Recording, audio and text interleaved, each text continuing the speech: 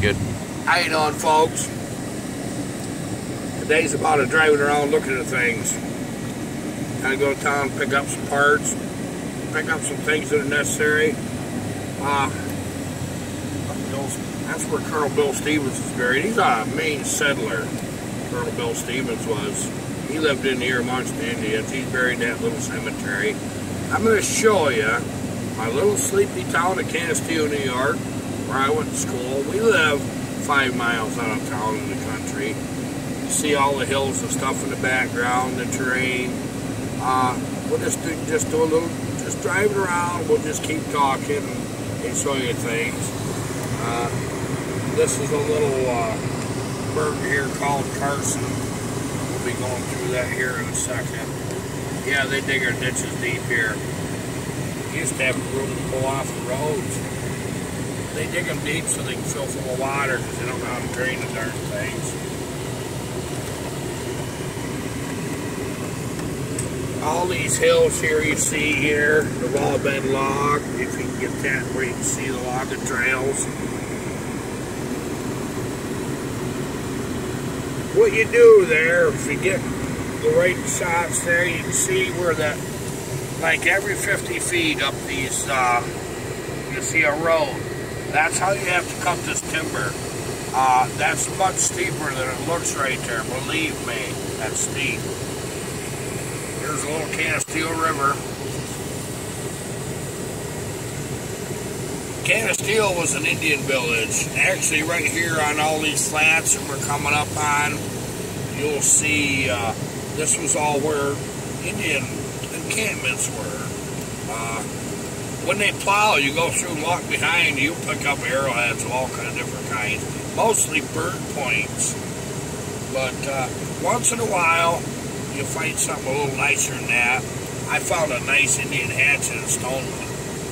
And believe it or not, right here to this field to the right, at some point you might see a hollow, but down here on this other end, the Indians used to have horse races right here. Yes, they did.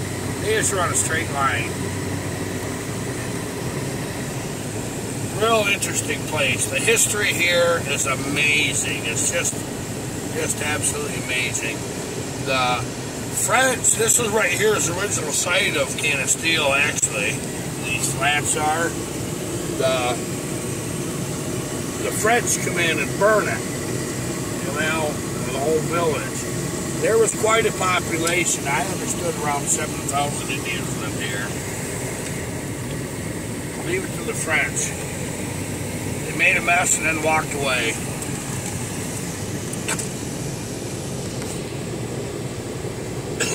I love this time of year. This is farming country. The one and only satellite tower up here for our cell phones. So you'll see some pretty cool things. We're just on the outskirts of our little village. So we know this fellow's here, owns this farm here. He farms all this ground. And we're coming up on my logger buddy's sawmill here on the right. Got a nice wood miser. Got a cat diesel on it. Yeah, I know it's a Perkins, but it's got a cat on it. He's got a nice little mill there. There isn't many places anymore left. You go by farms and sawmills, and then you're right into town, is there? 1972, we had a flood here. This whole darn village was swamped. They had a beautiful house over there. Boy, they moved a lot of dirt to put that house in, I will tell you that. That was just a steep bank. Good for them. They did it. Yeah, this is it. We're coming into Canisteo. Nice to be driving my old 1-ton again. Yeah, I know, the heater's on. What's that, people? You recognize those? There we go, guys. That comes equipped standard, okay? We didn't pay extra for that. My boy Colin, he got a mess with the truck. Poor thing. This is an old girl, 454 Vortec. It'll pull right along pretty good. And they don't have the horsepower the old ones had, I gotta tell you that. But they got a lot of torque. They're pretty amazing. We don't have much for business in here. You get your bar, your restaurant, your little pizza place. We're literally coming up on all of the businesses right here in town. Right here. They got a gas station. Police station. Police station right here. Station. Fire station. Pizzeria. Pizza joint. We always stop here. This is the Canisteel Bank coming up here. Pharmacy. Here's old style pharmacy from back in the day. Yep. Right over here, Annie's. That used to be the corner store. That was Tony's corner store growing up. We used to walk down there and get us bottles of pop. That was back when you got a pint bottle for a quarter of Coca-Cola or something. And then right in here was the bakery and the hardware. Nice old town. This is the church district.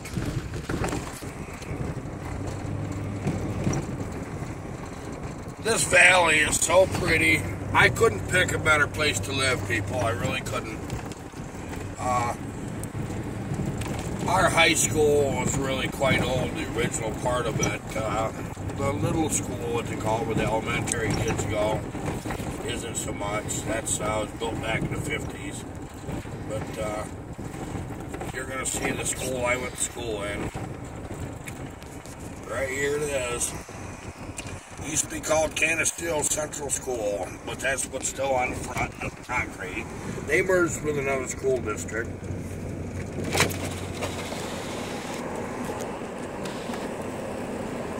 That's kind of a neat little place. Sleepy little town. Now back when I was young, all you see was little hellions running everywhere, screaming and trying to make snowballs out of what was left of snow. Right there is the Canisteel Living Sign. I'll pull forward. This is in the Guinness Book of World Records, this is. World's biggest living sign.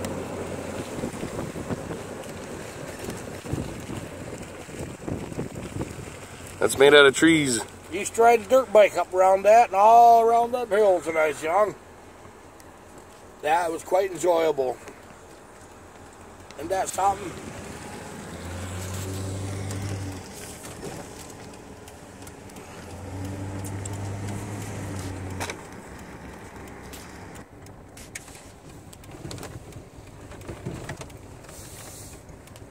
There's the red light. The red one light. in town. This is Depot Street right here on the right. There's a barbershop.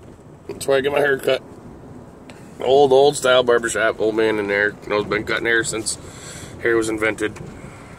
Yeah, I think, God, I don't know how old he is. He's got to be in his 80s. Cullen always gets a buzz cut. Yeah, I go up there and get my hair cut every couple of weeks. Go in there and he sits me right down and we just get her done. That old man just loves cutting his hair. He says, "Oh yeah, that's proper. I'll do this." Wow. He says, "Boy, you sure know how to grow it." Yeah, just tiny little town. Coming up here on the right is Surefine Market. It used to be called Canisteel Big M. Big M. Everybody still calls it Big M. Yeah, they call it Big M. When I was in school. This is the grocery store. Yeah. When Right I there. was in school, I was a butcher here. When I started there when I was 16, I cut meat. That's his first job. Yeah. Right there. Well, my first job wasn't a paying job. I was growing up on a farm. Okay, well, Hey, first we paying got job. That's for deer hunting. It's the only way to do it. They built this cool little 4-lane way back. It's 5 miles long. Goes from Canisteel to Hornell, New York. The reason I'm making this video, a lot of people are curious where we live and what it looks like. So instead of answering 50 comments about, gee, where do you live, where do you live? Canisteel, New York. The old road right over there. Before the 4-lane, the road followed the river to our right, which you can't see. everybody's in a bigger hurry than me, and I'm going 55.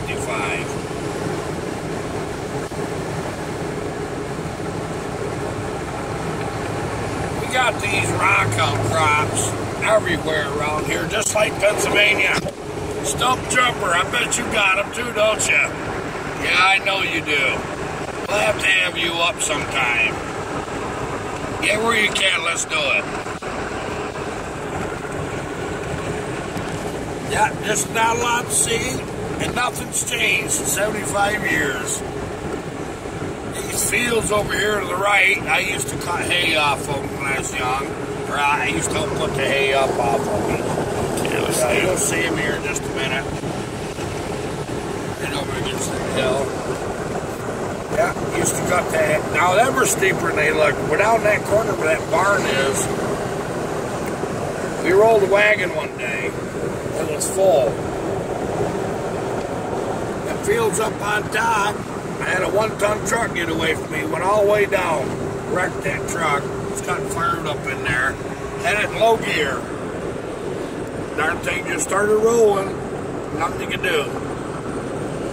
But it popped out of gear. This is coming. You can see a little bird of horn owl. What is it, population of 10,000, maybe 12,000? Maybe. This started out as a railroad town. Still is, kind of. Yeah. They build trains, subway cars down here. Pretty much where everybody works. This pretty much lets you know there just ain't nothing here but country. Just nothing but nice country, it really is. This farm coming up here used to be one of the original dairies. They actually bottled their own milk. And they supplied Hornell with their milk.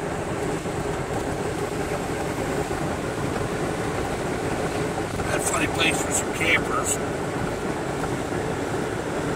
If you like fishing, this is a good place to go. Pretty good fishing. You can go over the lake, which is about a half-hour drive, and get lake trout and rainbows. You go below us and get walleye, crappie.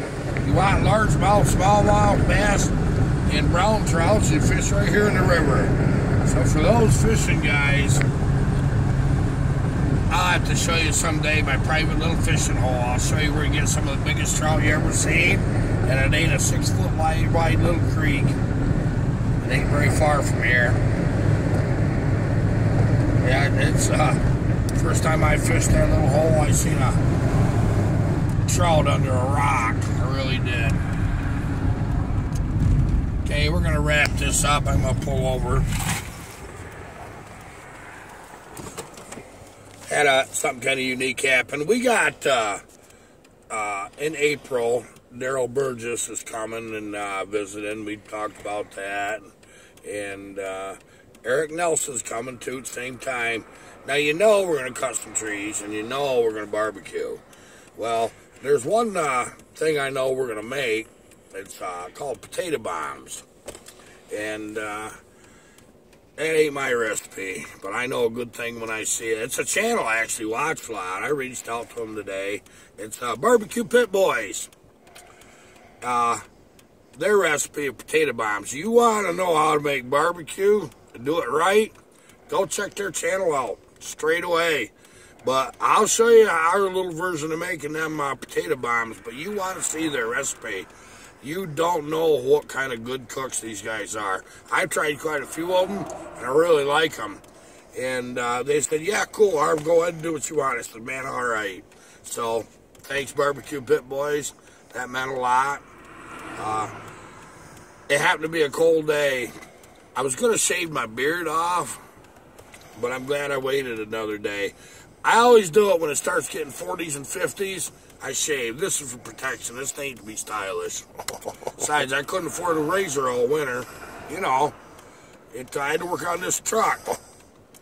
And so you got that. Don't be surprised the next day or so this is gone. It gets where when it starts getting warm and it gets itchy. I don't like itchy. Not on my face. You sit there scratching. So, until next time, I thank you for showing up. Thanks for the new subscribers. Thumbs up or cool. You're doing a really good job. Keep them comments rolling. I read every one of them. Even though I don't answer a lot of them, I read every one of them. Okay, that's it for today. Goodbye.